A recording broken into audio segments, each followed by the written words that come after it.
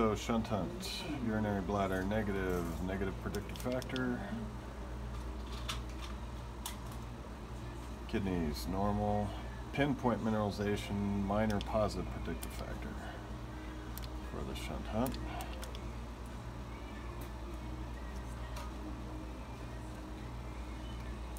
Come back to the adrenal, doesn't matter on the shunt hunt.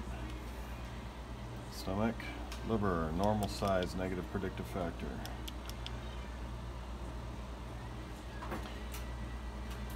So position 11 S-step, get into that portal hilus if the stomach is empty. Cone down your color. The portal vein.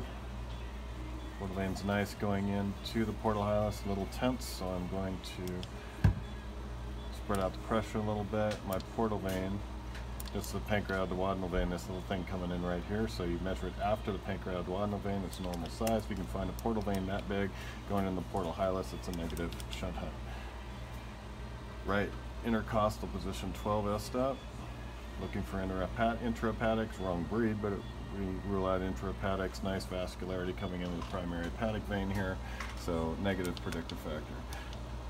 This dog does not have a shunt. So we're going to be technical here. Right kidney, no calculi. There are only pinpoints in the left, but this is a Maltese, they do that all the time anyway. So we're going to do the right adrenal popping in, but we're going to do the C-loop, and the C-loop will give you the perfect spot for portal vein, vena cava aorta. As you can see, 1:1:1 ratio. We can clean that up just a little bit. Another negative shunt hunt. So I'm going to save that and then come back to it, spread out the pressure a little bit, get a little bit cleaner. Here's a pancreatic-duodenal vein coming in right here.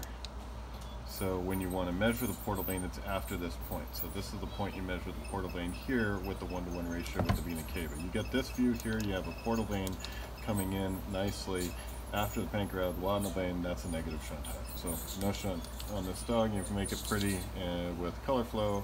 If he settles down a little bit, there we go.